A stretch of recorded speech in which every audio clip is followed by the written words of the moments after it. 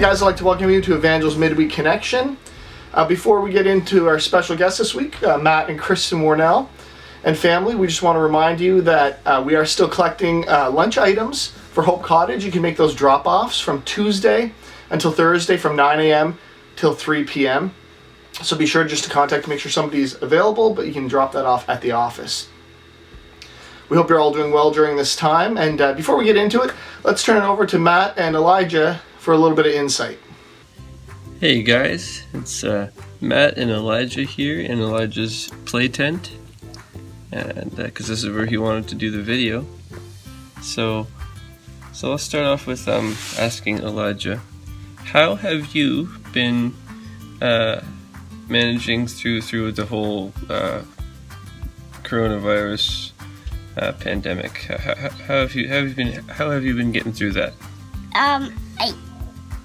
I tried to get into a rock, but it was so heavy, and I think somebody helped and threw it right down in the river with it, and it went into the river.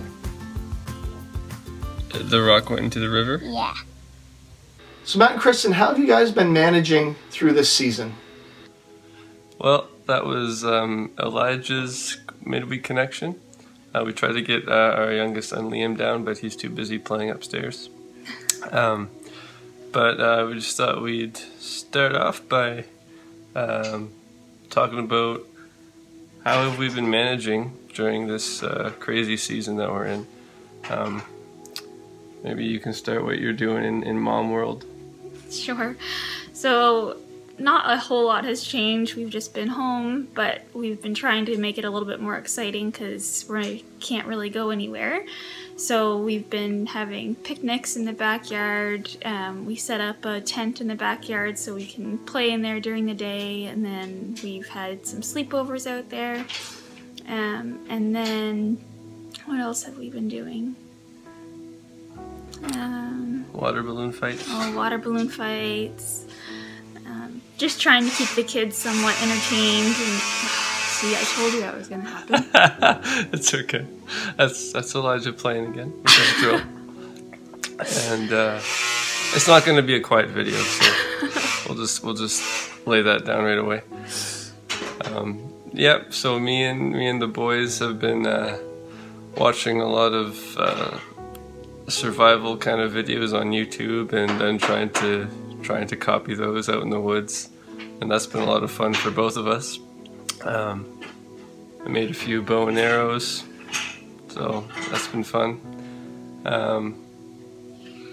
Yeah, no, I think that I'm back to work now, but I wasn't for about a good month, I think. And that was actually kind of nice, you know, got to spend some quality time with the family, and just got a lot of time to think about stuff and just do things that I never would have had time to do before. Got a lot of songwriting done and did a little bit of recording. So yeah, it was a nice little break. I think we also recently started reading, 5 or 6 chapters a night together. Which is something that we never really got to do before together anyway. We'd always just kind of read our own stuff, but we just felt the Lord kind of tell us to get more intentional about doing devotions together. And so that's been such one of the biggest takeaways from it, is just kind of brought us closer. What has God been speaking into your heart and life and challenging you with? What would it be like if you lived your life as if, without a shadow of a doubt, you actually believed everything in His Word? Because it's one thing to believe, but like I was just reading Mark 16, starting in verse 17. These signs shall follow them that believe in my name. They shall cast out devils, they shall speak with new tongues, they shall take up serpents, and if they drink anything deadly, it shall not hurt them. They shall lay hands on the sick, and they shall recover. unless they have COVID-19. It doesn't actually say that, but so just reading a verse like that, you know, am I living like that? Do I yet have the faith in me to just go and lay hands on someone in the hospital, or to go clear out a hospital or anything like that? And honestly, I probably I'm probably not there yet. But the encouraging thing is that the Bible makes it very clear that faith isn't just some abstract thing that you can't grow in. It says that faith is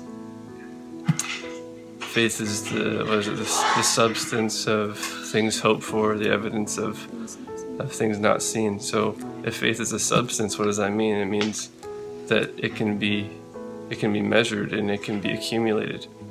So just because you don't have a whole lot of faith right now doesn't mean you have to stay that way. And so I took a lot of encouragement in that.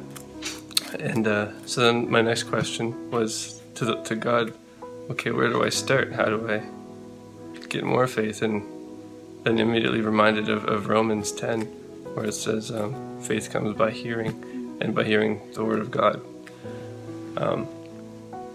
So it's just a matter of staying in his book and filling your mind with the thoughts of God, with how he thinks, because he doesn't think the way that we think, right?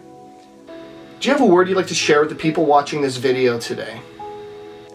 You know, it's just that process of renewing the minds. We've been, even if you're raised in church like me and my wife, Kristen, on a daily basis, you know, we're conditioned to really think the way that the world thinks, because it's everywhere, it's all around us. You know, you go on Facebook and all of a sudden your mind is just filled with all this stuff that isn't of the Lord. And it affects the way that you think. So that's what I think it's talking about in the Bible when it says to be transformed by the renewing of your mind. You know, it's like if I have this cup of coffee, let's pretend that the coffee is filled with all the thoughts of the world, all how the world thinks. And then if I take a glass of pure water, which I don't have, but let's just pretend, and I just keep on pouring it in, eventually the water will displace all of the coffee until all that's left in there is pure water. And I think that's really what it looks like to have a renewed mind. Some of you might have heard him. His name is Todd White. He's an evangelist. He has something that he said before that really hit me. He said, the mind and our thoughts were never meant to be unlearned. They were only meant to be renewed. So if we can't unlearn everything we've been taught, but we can replace it with God's word and how he thinks. And that'll actually shift everything when we realize that, okay, the logic of the kingdom is way different than the logic of this earth. I know sometimes praying for people is easier than actually asking for prayer. Is there anything that you guys would like us to pray for? We're expecting our third baby in August, and the car that we have right now isn't going to cut it. so if you guys could pray for like a van or something, that'd be awesome. And we're currently living with Kristen's parents. That's been fun, but it's time for our own house. So there's another one too, if you guys want to add that to your prayer list. Matt, I know you live and breathe worship and music. Is there a song on your heart that you would like people to hear? So I've been really digging oh, there's Liam. Maybe you guys will say hi to him. So maybe, yeah, I think you guys would really dig the whole album, Bethel's new one called Revivals in the Air. It's an amazing album if you want to just get stirred up. And but I think one of my favorite songs off that album is called Anything is Possible. So if you guys want to listen to that, it's a really good one. It'll get you really stirred up in your faith. And yeah, so hope that song blesses you. Hope everything that we said blesses you. And just be encouraged that I think that album is fitting for this time, because I do think that revival's in the air. So just take encouragement in that. We might be in a tough season right now, but yeah, I feel like a big move of God is coming. So, Me. Yeah. Do you guys want to say bye? Say bye. Bye. Say bye, everybody. Bless you guys. Can't wait to see you guys again. There is no shadow that has ever overcome your light, and there is no rival that could ever stand against your might. You've always been with us. Every battle you've already won. No, we've already won.